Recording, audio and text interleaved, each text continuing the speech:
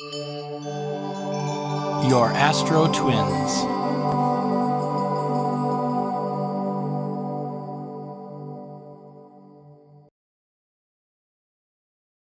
Have you ever wondered what it would be like to be in a room full of people in your own star sign only?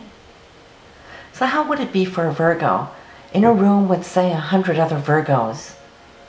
Wouldn't that be cool? I mean, here you see a lot of people expressing the very same energies as yourself. Or say a Leo meeting only other Leos. How would they interact? You know, there's a kind of kinship there.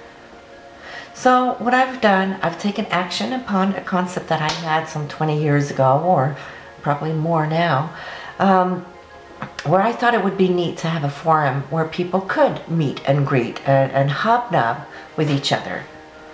So I'm posting a link down below here where you can go in. It's a free membership. You go in, there's forums, and you'll see all the different 12 star signs, each in their own folder. And I mean, there's nothing going on there now because it's brand new, but you are going to populate it, you and your friends, and see how that works out for you.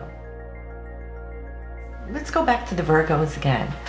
Now, say you have 100 Virgos there. Yes, you're sharing that same solar energy. The sun is how we radiate, and it is the sun that makes you a Virgo because the sun was passing in your sign at the time. But say we take those 100. We can dissect it even further. Because of all those 100 Virgos, there's still 12 different moon signs.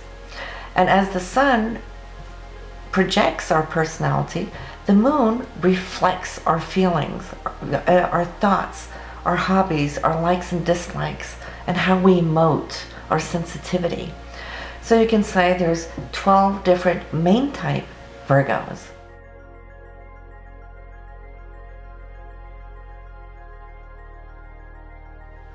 So in that case, if you are a Virgo and you go in here, you would go into your Virgo folder, meeting all the other Virgos. And then once you found out where your moon was placed at birth, you can jump into that folder. So say you have a Leo moon.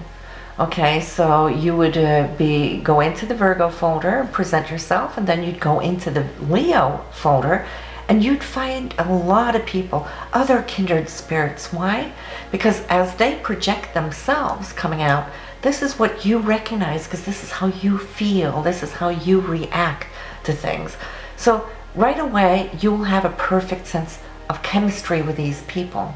And this is what it's all about. So now you can pick and choose friends with the same kind of interests, hobbies, ideas, and so forth. So on this link down below, please feel free to share it and let's see what we can do with this. Your Astro-Twins.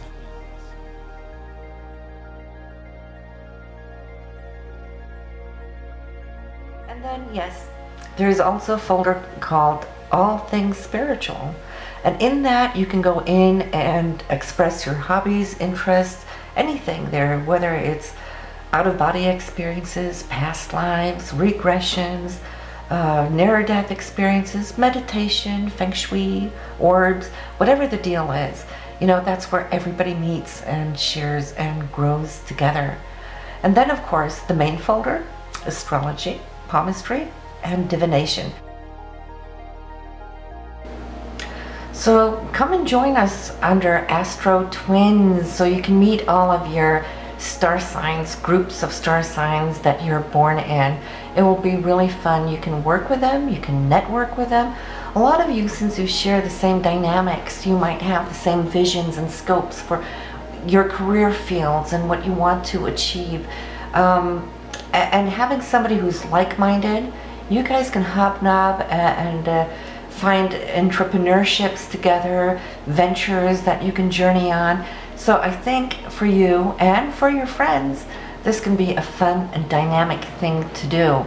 It's hard to go out in the world with just a bunch of people, and it takes time to know them and where the chemistries and where the similarities, and here you can find it very quickly, instantaneously, and make friends for a lifetime, I am sure.